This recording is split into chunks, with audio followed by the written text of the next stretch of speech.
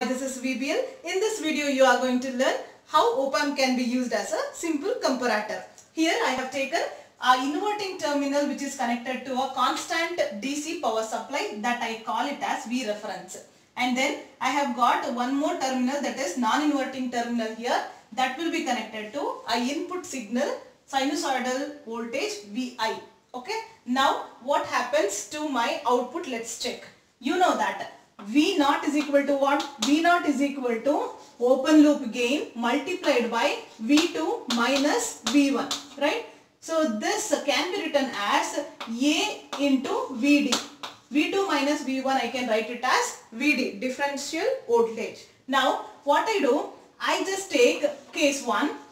Case 1 says that V reference is greater than VI.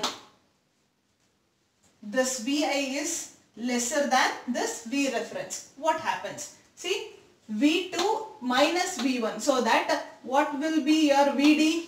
VD will be a negative value. Is that right? When V1 is greater, then what you will be getting?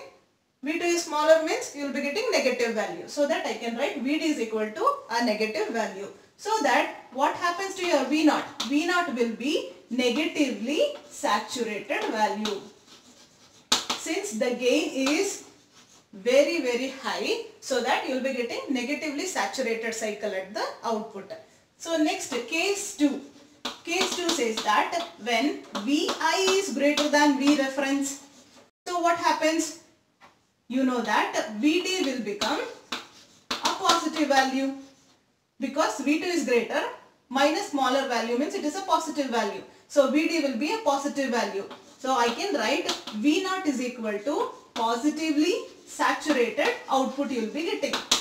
The saturation is because of the high gain you have got. The value of the output which will be limited by this power supply voltage. That's why you are getting saturation at the output terminal. Let's write that in the waveform. See here, this is what V naught I write, and then with respect to time, okay, and power supply which is taken as ideal power supply value plus V volt, and this is minus V volt. Okay. So now what happens? During first case what happens? You will be getting negative saturation like this. This says that V reference is greater. In the second case, VI is greater, so that you will be getting positively saturated value. So it goes to positive cycle and it gets saturated because of high gain, and then it comes down to 0 like this. Okay. So saturation happens because of the high gain, and you are getting positive cycle because VI is greater, and you are getting negative cycle because V reference is greater. Based on the equation, I can say that when you are having positive cycle at the output, that says that your V2 terminal which is connected to a signal here, this is greater. Okay. And then I just name this as V1 and V2 for clarity. If V2 is greater, what you will be getting? You will be getting positive cycle. When V1 is greater, you will be getting negative cycle. So that if I just observe output voltage at the output terminal, I can conclude that whether V2 is greater or V1 is greater. In this way, I can use op-amp as a comparator.